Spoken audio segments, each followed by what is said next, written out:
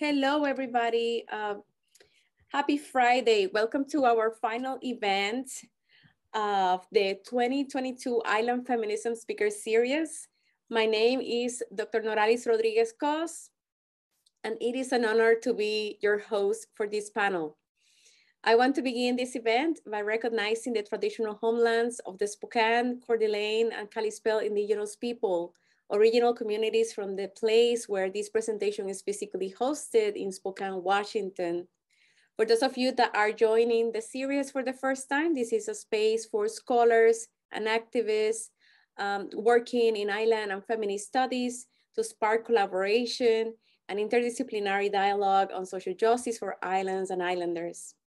I want to also thank our attendees that are connected from different parts of the world and those that have contributed to this event, especially my collaborator in this project, Dr. Marina Carides from University of Hawaii at Manoa, who is present here today. I want to emphasize that these presentations that we will watch today and that we'll hear today are tied to a forthcoming theme section on island feminisms, place, justice, and movement in the journal SHIMA, the International Journal of Research into Island Cultures. I'm gonna go ahead and start presenting our speakers because we have 3 speakers today. For the first presentation that we will listen is titled Submergent Diasporising Hawaiian Indigeneity. One of our speakers for these presentations is Māhealani Ahia. Is a Los Angeles-born Kanaka Owi artist, scholar, activist, songcatcher, and story keeper with lineal ties to Maui. With a background in theater arts, writing, and performance from UC Berkeley and UC Irvine, Mahea is committed to creating artistic and academic projects that empower indigenous feminist colonial research. As a UH Manoa PhD student in English, her dissertation research, Kihawahine, Shape-Shifting Life and Afterlife of Maui's most famous Akua Mo, Inundiates biographies, genre boundaries as it theorizes feminist power and leadership within the Hawaiian reptilian water deity clan. Mahea is also pursuing a graduate certificate in the Departments of Women's and Gender and Sexuality Studies, where she teaches island and indigenous feminisms, health, and LGBTQ+ studies.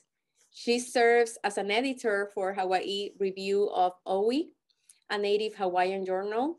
Fiercely committed to her Hawaiian community, Mahea is a founding member of the free access Pu'uhulu University at Mauna Kea, where she helped create the Hale Mauna Wahine and co-organized the Mauna Kea syllabus project. And we also have Kahala Johnson, is a PhD candidate in Indigenous Politics and Future Studies with a graduate certificate in Women's, Gender, and Sexuality Studies at the University of Hawaii, Manoa. The research focuses on genderqueer and polycolonial love. Kahala is from Nauai Eha, Maui, and calls themselves Ahinakia Imauna for Maleakala. Kahala also resided for 8 months on Mauna Kea as a protector and served as a founding member and coordinator for Pu'uhulu University, as well as as co-founder and kahu or caretaker of the Hale Mauna Mahu, which they recounted in the Native Stories podcast interview series. They are a Fulbright scholar, science fiction writer, and sign artist. Their dissertation, A Night Slippery with Echoes, examines the colonialized futures of the Hawaiian kingdom.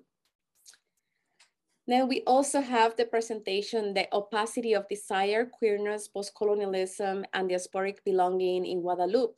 Born and raised in Southern France, Aurelien Davennes, who uses gender pronouns he, his, received a master's in anthropology and sociology from the EHESS and Sciences Po Paris, and is currently a PhD candidate in American Studies and Ethnicity at the University of Southern California. His research focuses on the effective and corporeal everyday practices of post-colonial resistance in the Caribbean diasporic context. After finishing his first ethnographic project that discussed queer life and migration in Guadeloupe and France, his current dissertation project, tentatively entitled Voodoo in Magic City, analyzes anti-witchcraft discourses and practices among the Haitian Voodooist diaspora of Miami. Davennes argues that the multiple techniques deployed by the Haitian migrants to conjure what they call the unfortunate and the unforeseen play a key role in the establishment of an anti-colonial posture that challenges the United States imperial agenda from within. Davennes is also pursuing a graduate certificate in gender and sexuality studies and has served for the last 2 years as the president of the USC Africana Research Cluster. So before we begin, I want to emphasize that this presentation is being recorded and will be archived on our website for the public to watch and use as an educational resource. Attendees will be kept muted, but please feel free to write your questions in the chat. We will collect those questions and allow for a Q&A session before this presentation ends. Thank you. I'm gonna leave the space for Māhealani Ahia and Kahala Johnson.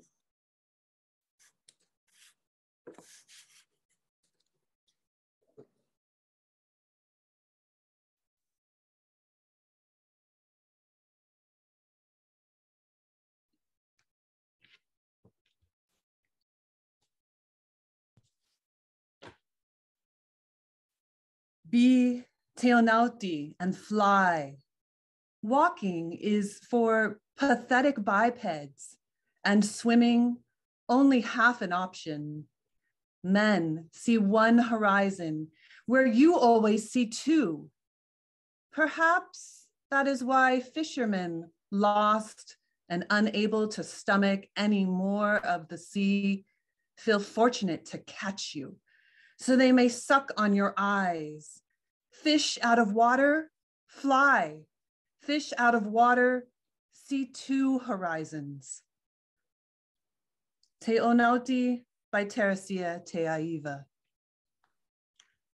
Aloha mai kako, mai ka moana hohonu o namaka o ka ha'i iho, I ka papaku o hina lau lima kala.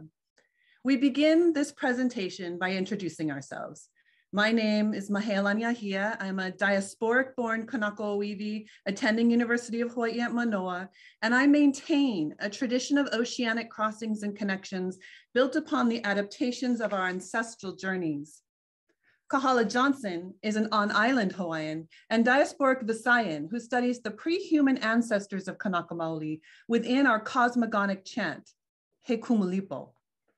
Today, we'll be talking about our article, A Breath of Ea, Deepening the Hawaiian Diaspora, where we seek to immerse an on-island, off-island Kanaka Maoli kinship in a new relationship between indigeneity and what we name as diasporinaity, one that suspends the settler in order to discover submergent strategies of transmotion. We wrote A Breath of Ea, Deepening the Hawaiian Diaspora while living in my childhood hometown, located on the unceded lands of the Ahashiman Juaneño Band of Indians in Southern California. Our publication calls attention to the ways that the Hawaiian diaspora and diasporinaity can be erased, made invisible, or obscured, counterintuitively by Hawaiian resistance to settler colonialism. Specifically, we gesture to how the antagonism in Hawaii between settlers and native on-islanders can, when not attentive to the Hawaiian diaspora, end up drowning the Ea, the sovereignty, breath, and self-determination of the latter through a settlement of Hawaiian indigeneity that privileges domestic, permanent resistance to colonization in our homeland. What do we mean by drowning the Ea of the diaspora? The sovereignty of diasporic Hawaiians continues to be pulled under an antagonistic relationship circulating between ongoing settler invasions and native resistance to colonization in Hawaii. Metaphorically, we can think of this antagonistic relationship between settlers and natives in Hawaii as akin to the spiraling currents of a wiliwai, a whirlpool, vortex, or maelstrom. As settlers invade and eliminate Hawaiian people to possess our lands, they build and establish structures that ensure our removal will remain permanent. In response, Hawaiians resist this elimination by refusing to move, by asserting our own kinships, and by raising nationalist movements for decolonization and liberation. Importantly, the refusal of Hawaiians to be subsumed by colonial eliminations prevents the antagonistic relationship from resolving in favor of settlers. At the same time, when this refusal is produced only as a reaction to removal, it can unintentionally create difficulties for the Hawaiian diaspora. By privileging groundedness in the homeland as a standard for resistance to settler colonialism, on-island Hawaiian responses to colonial invasion can end up portraying the diaspora as a people and place where indigeneity fails to breathe or transpire, turning on-island resistance to settler dislocation as the means of escaping a terrible diasporic fate. Ironically, this fear can end up settling indigeneity itself by equating it with permanence in the homeland, thereby determining Hawaiian diasporanity to be a benthic abyss of absence, alienation, forgetting, abandonment, lack, loss, and promiscuous movement, all of which must be avoided at all costs if decolonization is to prevail and the land retained. Speaking about this tension between Hawaiian indigeneity and diasporanity, Dr. Lani Tevis writes in Define Indigeneity. My intention is to disrupt the perception that natives who do not live on their ancestral lands are somehow inauthentic, suffer from cultural loss, and do not have a place in the lahui. To combat this perception, it is necessary to change our discussion of indigeneity as something always bounded by and to the land. Our genealogies and responsibilities to the land should be prioritized, but we should not lose sight of the diversity of experiences that exist within Hawaiian communities. We need to have a more robust conversation about how ideas of the native are constrained by discourses that privilege presence on the land in contrast to living in the diaspora, and the impact these discourses have on belonging within our nations, our communities, and ohanas. Ranging from economic dislocation to land struggles to the forms of exclusion that we internalize amongst ourselves, place-based forms of indigeneity tend to take precedence over indigenous histories of movement and travel. But like a fish caught in the spiraling currents of a maelstrom, Hawaiian diasporanity can be drawn, dragged, and drowned in the struggle between settlers and native on-islanders. Nevertheless, we believe in and affirm the ale of the Hawaiian diaspora. The diaspora has gills, the diaspora has fins. The diaspora breathes sovereignty in the saltwater fathoms flowing beneath indigenous connections to land. And there in the depths of Oceania, our submerged ancestors wait, spiraling in the darkness where the settlement of Hawaiian indigeneity can be drowned. The darkness, the spiral, is the po at the foundation of our cosmogonic chant, He Kumulipo. We turn to He Kumulipo to immerse ourselves in a different relationship between Hawaiian diasporanity and indigeneity, one that suspends the settler in order to discover submergent strategies of transmotion from our pre-human ancestors within the chant. A new relationship might encourage us to sink deeper beneath the severed, connected, inside-outside, on-off-island relations transpiring between Hawaiian indigeneity and diasporanity, so that we can finally breathe the dark ebb and flow of air circulating below a settled surface. He Kumulipo is a ko'ihonua, a cosmogonic genealogy for the chief Kalani Nui Mamau that was recorded and published by King David Kalakaua in the 19th century.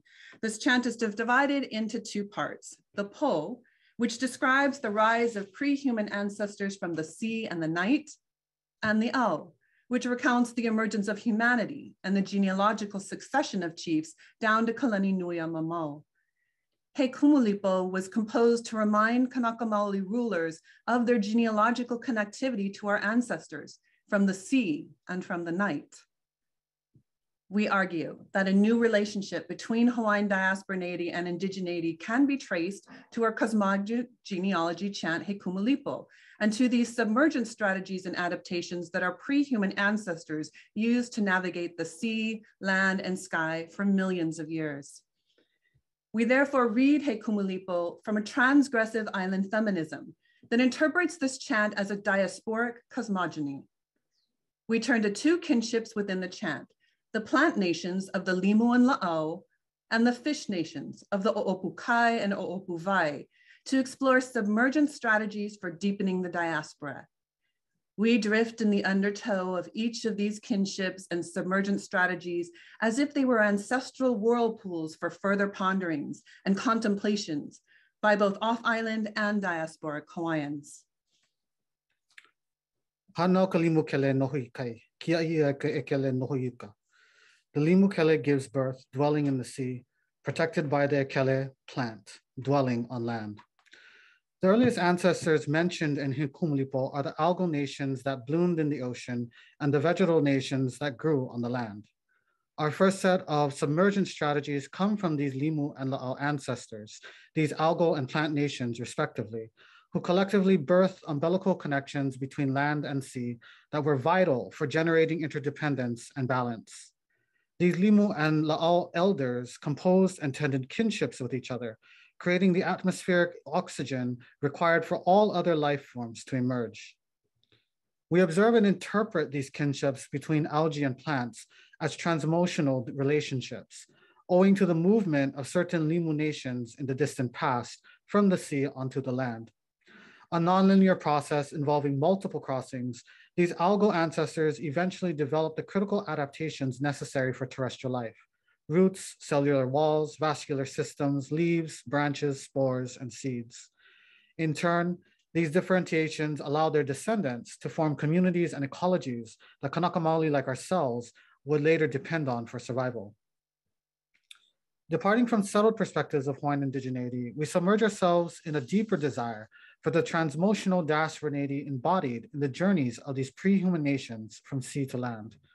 By naming plants as the diasporic descendants of algal ancestors, we gesture toward diasporanity as a basal precursor to Hawaiian identities. Tracing these memories of movement allows us to restore the kinships between on-island and off-island Hawaiians today in a way that empowers the relations between sea and land, limu and la'au, diasporanity, and indigeneity. With very few exceptions, the limu and la'au bound together in relationship currently lack the adaptations needed to survive in each other's realm. For la'au living on land, this means a prohibition on returning to the sea, which renders their relation to their ancestors severed. Yet, despite their separation, la'au descendants are still connected to their limu ancestors through the submergent strategies of survival that they continue to practice on land. The first of these is fragmentation, an asexual strategy of reproduction that is also practiced by coral in the sea and kalo on land. Fragmentation allows many limu and la'au the ability to reproduce themselves when severed, their fragments growing into entirely new bodies and communities capable of proliferating in abundance. And for this, we see fragmentation not as necessarily only a disadvantage or a feeling of being cut off, but actually as a way our ancestors used severance and disconnection as a means of growing their communities. Another submergent strategy limu and la'au also practice is metagenesis, or the alternation of generations, which allows them to change body forms for the purpose of growing their nations. Assisting metagenesis in these adaptations is the fact that a majority of limu and la'au share intersexual, bisexual, asexual, and mahu qualities, which allow them to thrive in adaptable ways in the sea and on the land. And metagenesis is a way for us to explore in the article and ask questions about how queered and mahu pre-human ancestors can help queered and mahu, trans, intersex diasporic communities today find inspirations for the diasporanity.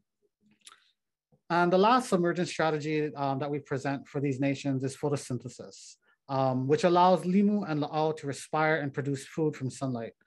The ability to photosynthesize is based on an earlier endosymbiotic relationship formed by the ancestors of limu and la'au, a eukaryotic cell which assimilated a cyanobacterium in the ocean.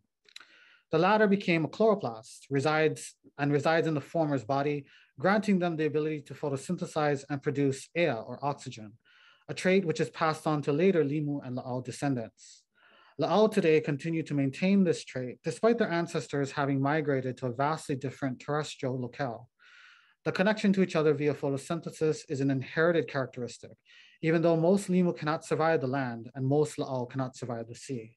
And it is this photosynthesis and this ability to create a circulating ea, which allows us to think of Diasporinity as having its own ea in addition, and producing its own ea in addition to being in relationship to on-islander ea. Yeah. Hanau ka opu kai noho I kai, kia I ia e ka opu vai noho I uka. Born is the O'opu Kai who dwells in the sea, protected by the O'opu Vai who dwell on the land. In the Kumulipo second wa, the fish nations are born in the currents of the sea, paired with La'au plant nations on land, including the O'opu Kai and the O'opu Vai. Kai meaning sea, Vai meaning fresh water. These are names given for various fish, gobies, blennies, puffers, and types of taro and a kuleana kinship with each other. As part of their amphibious life cycle, O'opu live the majority of their life in freshwater streams, pools, and estuaries, with species being found in various elevations on the islands from the mulivai to the waterfall founts. Adults will reproduce in streams and pools when they sense an increase in storm surges and floods, depositing their eggs wherever they can on rocky substrates that either develop into larvae or are washed down to the sea. O'opu and the kai grow into juveniles and develop the strength to return to the vai, where they will metamorphose and travel upstream to eventually repeat the entire process. This amphibious transmotion is an adaptation and submergent strategy, allowing O'opu to traverse the vai and the kai. Expulsion out to sea allows O'opu to disperse themselves beyond their original birthplace. This increases their range and habitat. And importantly, O'opu do not return to the spawning grounds of their parents, seeking instead new freshwater environments to live and reproduce. This behavior renders them moku from their home waters, and it is an adaptation to seasonal changes in river flows that might make a return more perilous to their survival. O'opu amphidromy thus emphasizes the centrality of motion and dispersal, as well as that of cyclical returns that move away from their streams of origin. Indeed, what is returned to in each successive generation is not a birthplace or a home water, but the vai, the kai, and the movement between them. Amphibious transmotion is a submergent strategy that generates a tidialectic between fresh and salt waters, as well as a kuleana kinship that draws kanaka and kalo into the cycle. O'opu often select lo'i kalo, or taro plantations, tended by kanaka as places to live and spawn. These patches offer shelter and food as O'opu clean the kalo of parasites and rot. In turn, O'opu and kalo are raised by kanaka for food. At the same time, the O'opu would be declared periodically kapu or protected from consumption so that their nations could rebuild and increase. Claiming the journey of O'opu between the vai and kai as diasporic renders their relationship with kanaka and kalo a collaboration with diasporic nations. Recalling this memory of transmotion potentially transforms how we view kanaka culture and its connection to kalo by emphasizing the role that an amphibious nation like the O'opu play in tending to both of their descendants. This next submergent strategy involving the O'opu includes an amazing adaptation of their pelvic fins. During their development in the kai, some O'opu nations transform to possess an opiko, or a suction cup on their lower midsection, which is developed from the fusion of their pelvic fins. The opiko allows these O'opu to climb cliffs and waterfalls to higher and more pristine freshwater streams and pools. Interestingly, the opiko provides the O'opu with a direct physiological attachment to the aina substrate that can be interpreted in a similar manner to how Kanaka perceive our own piko as umbilical connections to land. When they're transformed to provide attachment to aina, this connection functions to increase the movement and dispersal of O'opu on their journey upstream.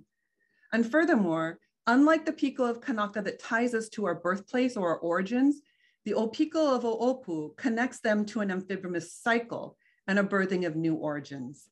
The opiko then connects to aina for the purpose of creating generational umbilical spirals back and forth in a tidialectic between vai and kai. In order for this travel between Vai and Kai, O'opu must develop the capacity to regulate their internal bodies in relation with external water around them. In the Vai, O'opu are threatened with salt loss and hyperhydration. And in the Kai, the situation is reversed. An excess of salt and a lack of fresh water can damage their tissues. Osmo regulatory mechanisms in the O'opu gills and kidneys work to resolve this dilemma by balancing the salt and water to ratios in the fish in their environment.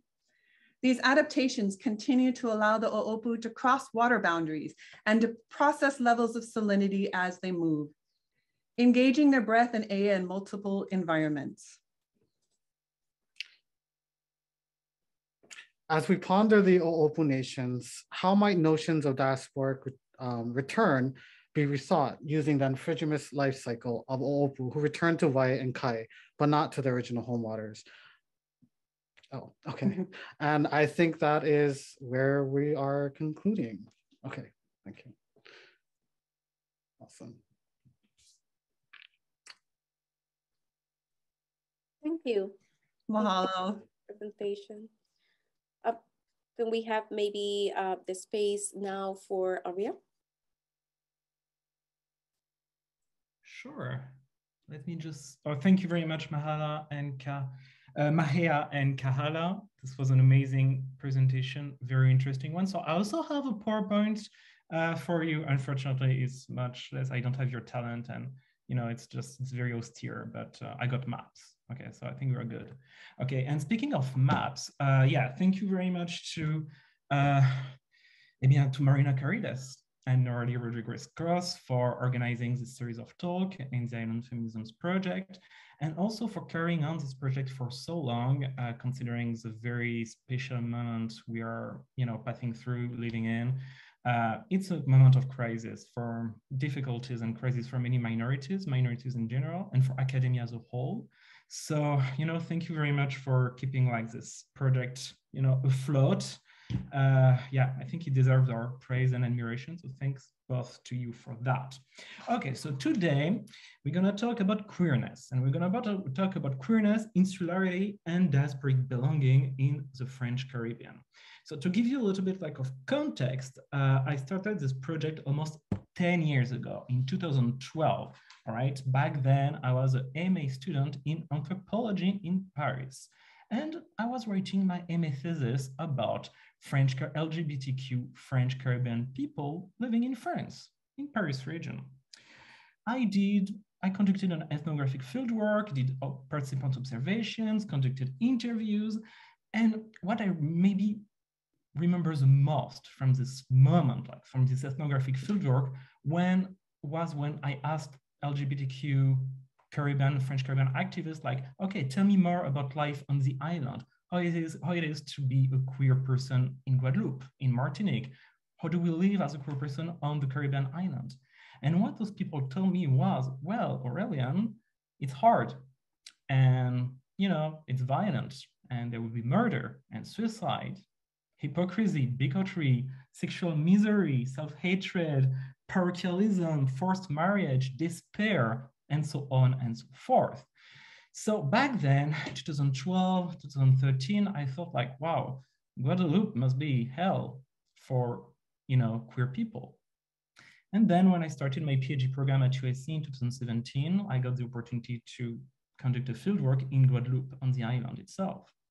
And then, to much of my surprise, I discovered that there is actually a vibrant queer life in Guadeloupe, a vibrant queer life with queer Guadeloupean people who have either choose to stay on the island or who spend a few years, a few months in Paris, in France, in Europe, and then decided to move back to Guadeloupe.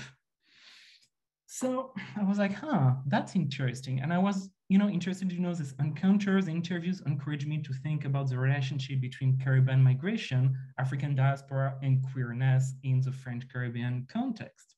So the argument I'm developing with you today takes its source from this initial reflection, and I will review with you two topics I identify as critical or crucial when it comes to understand the life and imaginary of queer Guadeloupean people, which are insularity and the act or the practice of insularizing, the process of insularizing the continent and the metropolitan continent. And second, what I call opaque queerness. So we spend about 7 to 8 minutes on each topic, mostly discussing my ethnographic data. And then I will conclude with some broader reflection on the institutional future of Guadeloupe, AKA independence. Yeah, we need to talk about that at some point. So as I've said, yes, maps. Yeah, I don't expect you to know a lot about Guadeloupe. So here it is. Guadeloupe is located in the Caribbean region in a subregion called the Lesser Antilles. Here you can see Guadeloupe and its sister island Martinique. Both are a part of France and French territory. Oopsie, sorry about that. Ooh-la. There we go.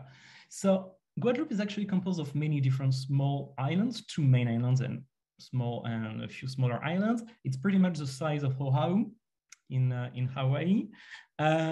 In terms of demographics, so I had this discussion with Marina Carides a few months back, but French law bans the collection of race-based data. So we don't know exactly the racial composition of Guadeloupe. So I give as an estimate, very rough estimate, 85% of Guadeloupeans are Black and are mixed race. It can be more, it can be less. I'm not exactly sure. This is a rough estimate, but it's better than nothing. And overwhelmingly, Guadeloupean people are Black and are mixed race. It's under French rule since 1635, and it became a French département, which is the equivalent of a US state in 1946. Guadeloupe is part of the European Union. It's considered as a European territory, and the euro is the official currency used in Guadeloupe. So, okay, so that is Guadeloupe, but Guadeloupe is not, Guadeloupean people not only live on the island, they also live in the diaspora. It is estimated today that at least 25% of native Guadeloupeans, of people who were born in Guadeloupe on the island, 25% now live in metropolitan France, in a region that we call, that is officially named, called Île-de-France, which can be translated as Island of France. As you can see here on the map, that's where Paris is located. Paris and also like the center of France in terms of population and economic activity. As you maybe have heard about it, but same-sex marriage was legalized in 2013 by the French Parliament in Paris. And it's important or interesting to note that 3 out of the 4 Guadeloupean representatives and senators sitting in the parliament abstained from voting or voted against the legalization of same-sex marriage in 2013. And to justify their opposition to same-sex marriage, at least 3 of the 4 representatives invoked reservations due to cultural differences and the fact that homosexuality is a foreign and European practice that does not exist among the Caribbean population. So of course, queerness and non-normative, not heteronormative behaviors and homosexuality cannot and do not exist in the Caribbean. So as you can imagine, homophobia is a real issue in Guadeloupe, not only in Guadeloupe, of course, but it's also true in Guadeloupe. And so many activists have tried to find a solution. I've tried to find a solution to how do we do with homophobia, how do we deal with that in Guadeloupe. And for instance, the main LGBTQ French Caribbean organization that is based in Paris, in the island of France, in Île-de-France, for instance, considered that the main and best strategy to fight against homophobia in Guadeloupe was to turn, in a certain way, queer Guadeloupean people into proud and nod activists, okay? So in other words, to try to emancipate, to liberate queer Guadeloupean people by helping them to fit within a certain model, a certain political agenda, or a certain sexual politics, and a certain way of being an activist. So 10 years later, because I'm working on that project for a long time, 10 years later, nothing much have changed in Guadeloupe, and the strategy has proved to be not very effective. So I interviewed dozens of queer Guadeloupean people in Guadeloupe and in France. And what I got from those interviews is that I contend that queer Guadeloupean people have developed their own creative take on queerness and Blackness, a take that refuses and challenges the West definition of identity as a bonded, transparent, and white-centric ego or entity. In fact, Guadeloupean queerness approaches same-sex desire as a practice and as the effect of a reading intimately related to insularity, the insular life on the island, and to opacity. Through these practices and readings, queer Guadeloupean people contribute to insularize the continent and to subvert French imperialism from within. So let's take a look at that. So this is a picture I actually took in 2012 at the Paris Pride, long time ago. So as you know, historically, during the modern era, what we know calls the modern era, the development by the West of an ontological apparatus promoting the ideals of affiliation, legitimacy, and genesis as a way to fix identities and to ban the possibilities of exchange in the colony, in the plantation, has imposed evolution as a single available narrative for Caribbean people to think themselves. Of course, in this narrative, Caribbean people and French Caribbean people particularly are stuck. They don't have an identity. They are not yet French and not quite French at the same time. As famously discussed by Frantz Fanon, but also by Edouard Glissant, this feeling of being not yet European or not yet American and not quite European, not quite American, not quite African, not yet Black, etc., has been deeply ingrained in the post-colonial Caribbean context, and Caribbean people often see little alternatives but to perceive their identity as singularly constituted by the lack of a lost object, an identity, a legitimate identity, a current identity. And this identity would exist somewhere on the other side of the Atlantic. Therefore, the metropole, France in this case, the metropole appears as the ideal place where such whole and legitimate identity might be eventually reclaimed. Moving from the Caribbean island to the island of France is sometimes perceived as a way to be acknowledged as a French person, but also as a way to reclaim an identity and a personhood. It's also true for queer Guadeloupean people, of course. However, for queer Guadeloupean people, the metropole also represents something a little bit different. It represents, at least for people who contributed to the study, Paris specifically represents the site of freedom, self-realization, and sexual fulfillment.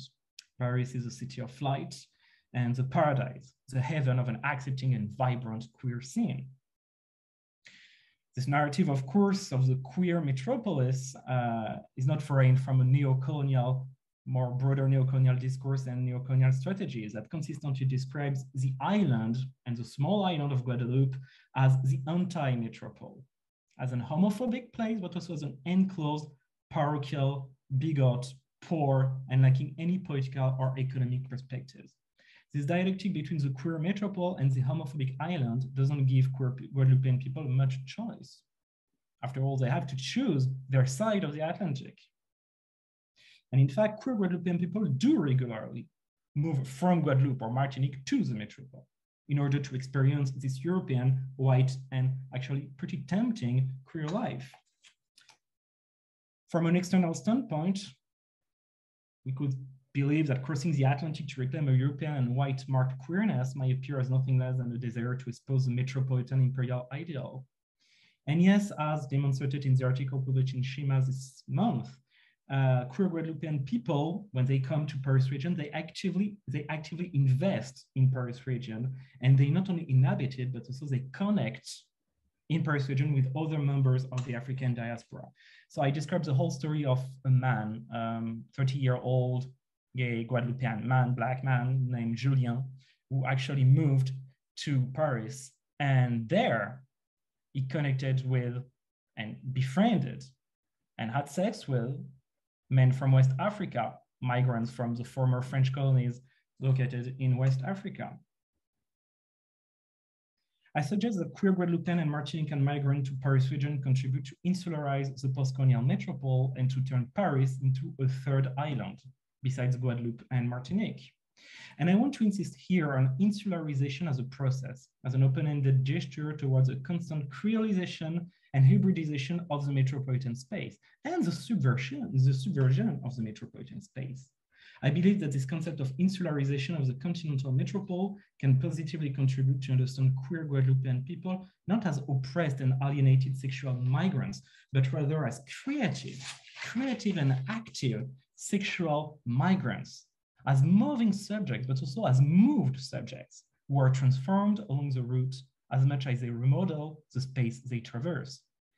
Rather than a form of alienation then, the crossing to the queer metropolis from the Caribbean homophobic parochial awful island to the liberated, emancipated Parisian island is rather a movement essential to subjective, rather than an alienation, is a movement essential to subjective and collective formation, and I believe is able to trigger political changes and emancipatory imaginaries. Of course, moving from the Caribbean island to the metropolitan island contribute to challenge the fiction of a whole, white, and coherent queer or gay identity. And I want in the second part here of this presentation to focus in more depth on how queerness is understood through and thanks to this transatlantic crossing and on the island itself. So as recalled by queer of color scholars, I'm thinking in particular of Natasha Tinsley or Jeffrey Allen, the concepts of queer and queerness are often insufficient to adequately describe non-normative sexual and gender behavior in the Caribbean, okay? Many ethnographies relate or describe how homosexuality in the Caribbean is often acknowledged, but rarely defined. It is known, everyone knows, but no one want to talk about it. In some, same-sex desire is believed to exist, but only as a practice and not as a social identity, and let alone as a political identity. In Guadeloupe, homosexuality is first and foremost a doing and not a being. So in my article, I take the example of a woman that I call Evelyn, that I met in the capital city of Pointe-à-Pitre in Guadeloupe. And Evelyn had been badly injured in the head during a bar fight with another woman because, and I quote Evelyn here, because this woman wanted to make lesbian with me. So, in standard French, the correct formulation would be like, oh, a lesbian tried to have sex with me, or I met a lesbian woman. No, for Evelyn, the name lesbian is a verb. Lesbian is a verb. And for her, it is absolutely obvious that lesbian is something you do and not something you are, or someone you are. And this is why I believe queerness in Guadeloupe is usually not noticed by external observers. External observers will quickly jump to the conclusion that there is no queer people in Guadeloupe, that it doesn't exist anyway, and that it could not exist. It's not that it doesn't exist, it's just that it exists under the threshold of perceptibility, of Western white perceptibility, because it does not fully use the Western grammar of identity, inner truth, and self-knowledge. The opacity of Guadeloupean queerness alters the white Western reading of the Caribbean queer body by insisting on same-sex desire as a hermeneutical excess, which means as a result of a reading. Queerness in Guadeloupe is a result of a reading, and it's always an ambiguous and impure interpretation. So of course, the US concepts of homosexuality, gay, lesbian, queer do not do justice to the specificities and the creativity of the act of same-sex desiring on the Guadeloupean island. So that's why in my article, I've coined the term PD or PD, as you can see here written on the PowerPoint, as an alternative concept that seeks to accurately translate the specificity of insular queerness, Guadeloupean insular queerness. The concept of the PD can be understood in at least three distinct ways. The PD can be read in French means little is said, or little is conveyed linguistically. When you hear it, not read it, when you hear it, the PD means to have the power to say. Je peux dire, I have the power to say, I can talk. And the acronym of the PD is heard and read like the quintessential French homophobic slur, PD, that can be roughly translated as fag or queer.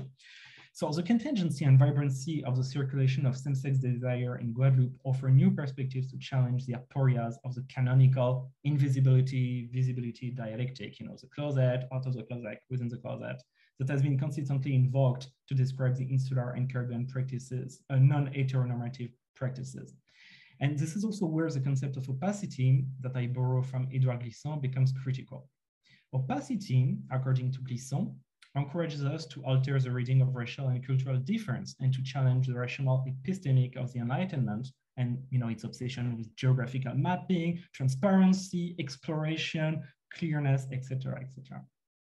Instead of approaching the PD as an example of self-loathing, dissimulation, secrecy, hypocrisy, I suggest to approach rather the PD as an opaque practice of retelling of the Caribbean South that is actualized through impure interpretation and precarious hybridization. In other words, I suggest that the opacity of same-sex desire in Guadeloupe challenges the metropolitan and colonial dominant reading of the Black queer body as primarily victim of the Black insular mentality, and thus condemned to invisibility, exile, and suffering.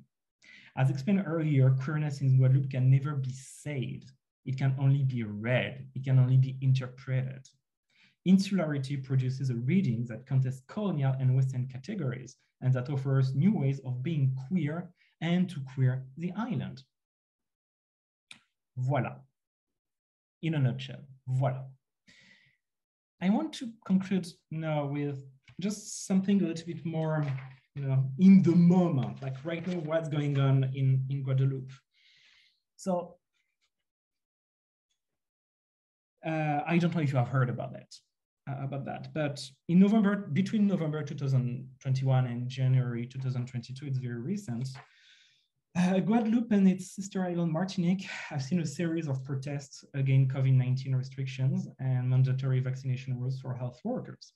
And ultimately, these protests have grown into a call to address long-standing issues on the islands, such as social and racial inequalities, but also high prices and this latent feeling of being abandoned by the metropole, this frustration, lack of work opportunity, and lack of future, especially for the youth. So protesters, as you can see on this picture, taken in Sainte-Rose in January 2022 in Guadeloupe, protesters have set fire to rubbish bins, tires, they blocked roadways and looted shops, and we also saw gunmen shooting at police and firefighters. The situation was pretty tense, but eventually calmed down after the French government has opened the door for negotiating the autonomy of these overseas territories. But autonomy doesn't mean independence, right? And actually, the protests have revived this long-standing discussion regarding the formal independence and decolonization of Guadeloupe and Martinique, actually. Historically, pro-independence movements have been quite powerful in Guadeloupe, because I'm thinking of like protesting the protest of February 1952 or May 1967 that were bloodily repressed by the French police. And so there is a strong tradition of pro-independence movements and pro-independence activism in Guadeloupe. Usually from, conceiving decolonization and independence from a Marxist or materialist perspective. But, what made sense in the 70s is maybe a little bit more appealing to the youngest generation in 2022.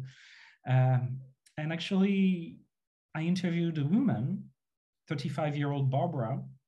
She's a young bisexual woman from Pointe-à-Pitre. And I asked her about what do you think about the independence of Guadeloupe? I asked her in 2019. And she replied, I quote, "The independence of Guadeloupe, but what for? The independence movements are corrupted. They do nothing. They are interested in securing funds and Congress positions. We are French and yet will never be. It is how it is," unquote. Barbara, as many people I met in Guadeloupe, among the diaspora and on the island, feel that they've missed the decolonization moment of the 60s and 70s. And independence does not seem to be a realistic option right now in 2022. Actually, the Guadeloupean independence movements scored 5% of the votes, gathered 5% of the votes at the latest local elections. And in reality, the political party that is currently getting an increasing support among the Guadeloupean population is no one else but the Rassemblement National, an extreme right, nationalist, and neo-fascist French party currently chaired by Marine Le Pen. And in spite of its extremely xenophobic positions, the RN and Marine Le Pen are getting more and more popular every year, and they get better scores in Guadeloupe than in Metropole itself, than in France itself. So there are many reasons that might explain why a neo-fascist party is scoring so good and so well in Guadeloupe. But I think one of the main, not the main reason, but one of the reasons is probably the lack of a credible perspective for decolonization right now, and the promises of decolonization and independence that has not been fulfilled by the left. So therefore, and that will be like my last question and definitive conclusion, shall we definitely abandon the idea of a formal decolonization of Guadeloupe? That's a real question. Well, I suggest with this project, with this article, that the very life of queer Guadeloupean people invite us to rethink how we define and expect from the concept of freedom, emancipation, and decolonization in an insular context, in the Caribbean context. The people I met and had the honor to work with have created alternative ways to deal with and to subvert from within the metropole. They know more than anyone else that the narrative celebrating an authentic Blackness, a true Caribbeanness, white queerness, or European gayness are just harmful political fictions. Rather than seeking to erase France from Guadeloupe or to renounce to their affiliation and affection for Caribbean culture, queer Guadeloupean people prefer to embrace a diasporic and Creole understanding of their identity, using movement, migration, to build bridges with the rest of the African diaspora and the rest of the Caribbean region. Rather than claiming Guadeloupe as a formally independent island, they seek to transform the continental metropole into a post-colonial island. It is not Guadeloupe that remains French, but France that is becoming Caribbean. And queer Guadeloupean people, because of their unique social and political position, embrace this desire for alterity that is fueled by an identity, a diasporic identity, always on the move. And that concludes this presentation. Thank you very much for your attention. I appreciate it. And yeah, and I'm excited to talk about it and hear your question and feedback. Thank you. Mahalo, gracias. Thank you so much to our presenters for these presentations. If it's okay, Aurel, can we stop sharing the screen so that we can see everybody and allow our attendees to ask questions?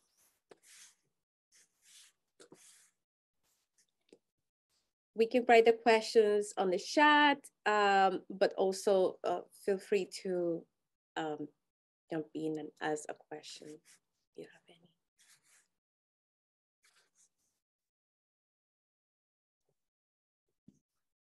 I can start us off. I guess I'd like you, if it's possible, for each group to speak to the other paper in terms of a dialogue, because it's one of the things I see is, you know, we're talking about diaspora, but we're speaking about specific kinds of diaspora and their sort of unique relationships, whether it's based in queerness or indigeneity. And I wonder, I guess, if there's elements of diaspora and being on islands that are distinct and may be present in both your analyses, or if there are certain qualities that, you know, that overlap with diasporas in general as well, I guess. But maybe just more, yeah, in speaking to each other's works, I think might be interesting, if you're up for it. Thank you. I can start. One of the things that initially struck me about queer diasporanity is that a lot of our Kanaka Maoli leave Hawaii and seek out sort of safer refuge to be queer in Los Angeles, in San Francisco, up and down the Western Coast, as well as Vegas. And so it often is a safer place to come into your own than within your own ohana, which is sad to me, but is a reality. Do you want to add to that, Kahala? Yeah, my mahu kupuna, my non-binary, trans, intersex, queer, but more than that, and elder. That was true for them. They had to leave their family lands to go to the diaspora, because at that period in time, and still today, there was this relationship between queerness and indigeneity, which I guess was irreconcilable because of colonization and Christianity in particular. Well, what was interesting though was the relationship between queerness and Blackness, queerness and Latinxness, queerness and Native Americanness, and queerness and diasporanity. And so coming back, when they began to teach me about their experiences there, they transmitted that knowledge and ike, which did not come from my Hawaiian communities. It actually came from communities here in the continent. And it was through that knowledge that we were able to create spaces on spaces on Mauna Kea, specifically for Mahu and LGBTQ identifying folks. And so I see this, a lot of times for my personal life, finding indigeneity and queerness, yeah, there's still that tension and whatnot. And, sometimes I'm just like, I'm done with both y'all. But what's really fascinating for me is the ways that both queerness and indigeneity and diasporanity have allowed me through the experiences of my elders to get off the on-island centricity that oftentimes plagues a lot of our indigenous movements, for good reason. Like we said, there's ongoing erasure of us, but it also allowed me to explore my Visayan. And that, to me, that's another aspect of queer, is moving away from even the normative, I guess, within indigeneity and in Hawaiian Maoliness, and towards other ancestries and other connections, which allow, I think that's a really important part of that diasporic flow. Yeah. Yeah, absolutely. Oh, sorry. No, if I can add to that, I mean, yeah, I absolutely agree with you. I've been actually, I've been fascinated by, in your presentation, in your work, both of you, how are you using, in a very, I was about to say in a beautiful, but actually in a very poetic manner, indigenous epistemologies to explore this idea of point of origin and the ability to create new points of origin, the ability to consider indigeneity not as stuck somewhere, but rather as something that is constantly evolving, creating, moving forward, and actually trying to resolve the difficulties of, the diasporic existence that is unfortunately not an option, always an option for some LGBTQ queer people. So what I think in terms of commonalities, I do think that, I mean, in the case of queer Guadeloupean people, there is this very strong attachment to always constantly creating new ways of being in the world and new ways of connecting with all their diasporas. Remember that because of the colonial situation context, Guadeloupe is very much isolated from the rest of the Caribbean. And there is not much points of contact with other communities like Jamaica or Cuba or even Haiti to a certain extent.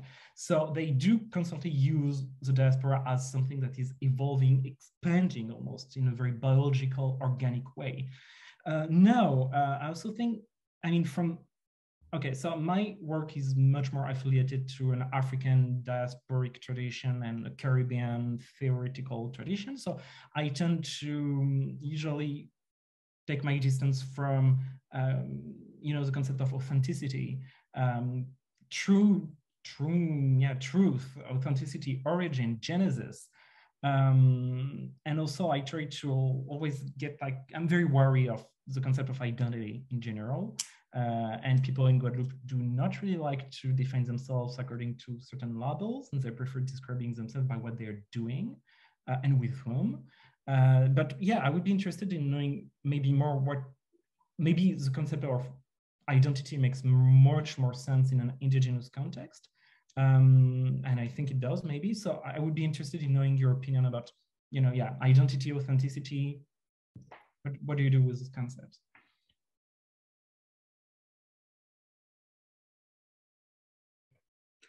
Yeah, you know, that is one of the central problems that we do take up. It's kind of the genesis of the paper, but in terms of like identity and authenticity, it's so weird for me because I'm an islander, I don't know. But as part of the problem, on islander engagements, like we said, with the settler colonial drive to eliminate us, has created this kind of whirlpool we call a back and forth, which does something to identity, right?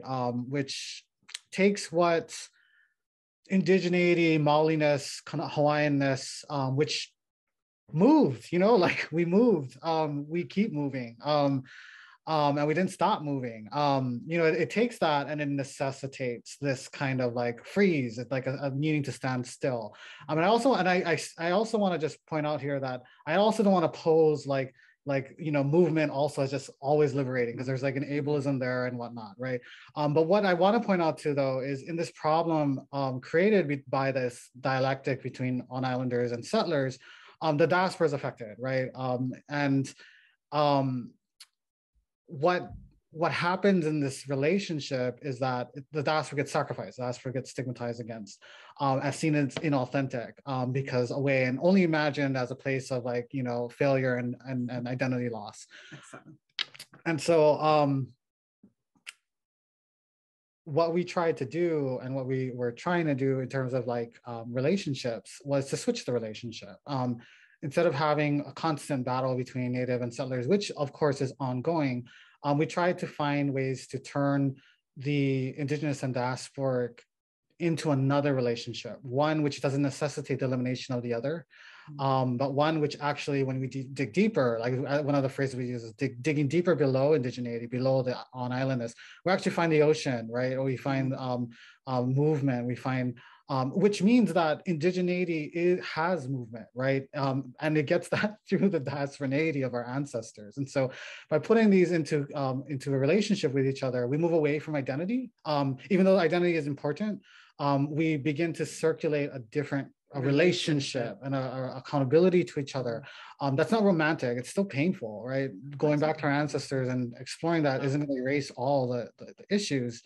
But it does provide us a different space from which to think about ways to end colonialism that doesn't also end the diaspora. So. Yeah, we think often about kuleana, which is our word for responsibilities, reciprocity, accountability, rights and privileges, and in the relationality in this kuleana between each other. So we might ask questions like with your presentation, I heard you say that in the end, that the metropole was actually taking on qualities of the Caribbean, right? So there is kind of a back and forth, it's a give and take, it's not unidirectional. And so there is a possibility for transformation in those ways. And so we ask each other, well, what is our kuleana, mine as a diaspora to on-island and Kahala's as an on-island to diaspora? How do we move in a different way and think differently and transform our relationship and our responsibilities to each other? And that to me is where liberation comes in, where we get to restore our Ahia rather than diaspora being an identity that is, you know, just like indigeneity is always at risk of being erased by colonialism, rather than always centering the colonial, we can sort of set the settler aside for a little bit and figure out what our relationship to each other is. Thank you very much.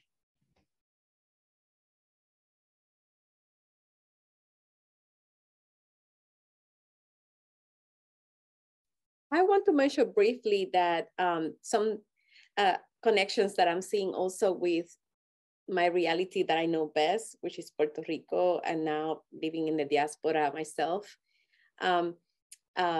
reminds me a bit of these tensions that have been happening during big processes of immigration from Puerto Rico to the United States. And now, more recently, after Hurricane Maria, many people, right, thousands of people, of Puerto Ricans leaving the island of Puerto Rico, as well as other immigrants that resides in the island.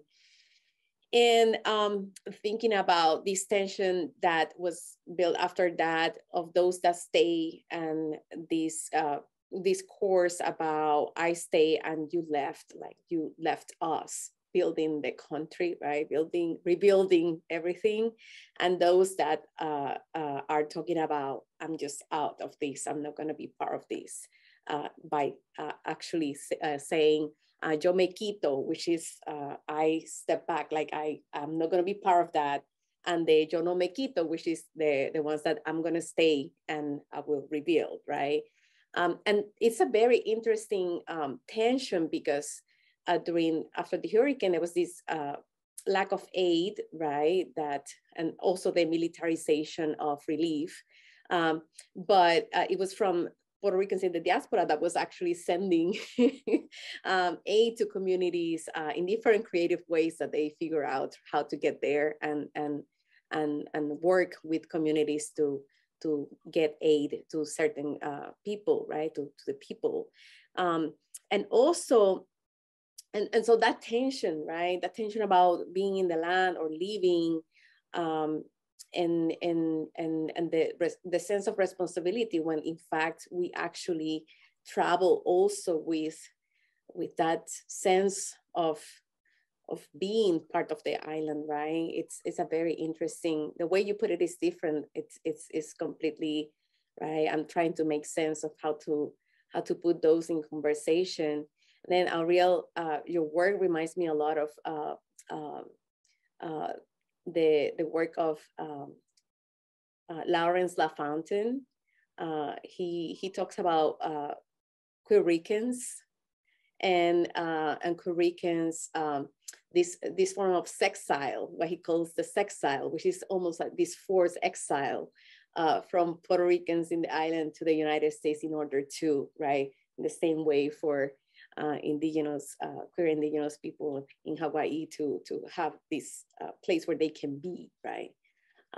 So I find these conversations on islands and movement very interesting, and identity, right? I think in a way we all can identify with these stories as well.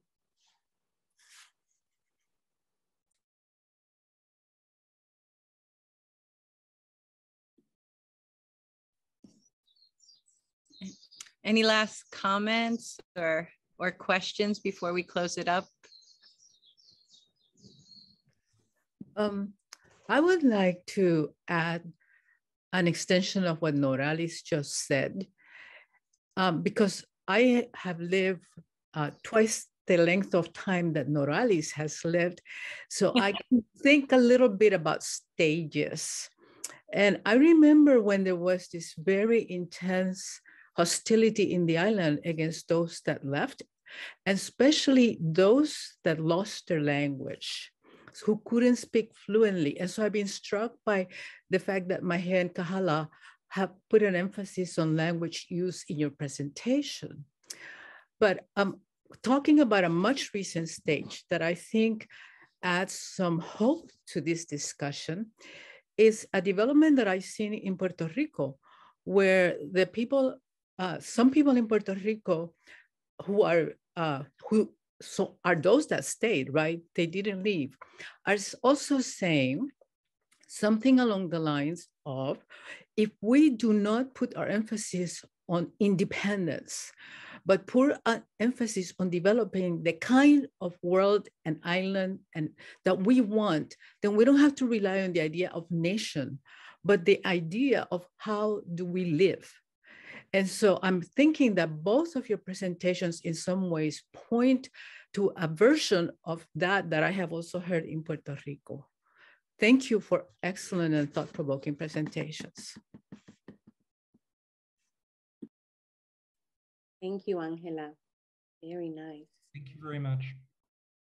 Well, I think we're past 5. If there are not many questions anymore, yes, I just keep seeing comments on the chat. So I'm just gonna say that maybe we're ready to end the presentation, and hopefully we will come in the future with more presentations to continue the conversation on islands and feminisms. Thank you for being here today. Mahalo. Gracias.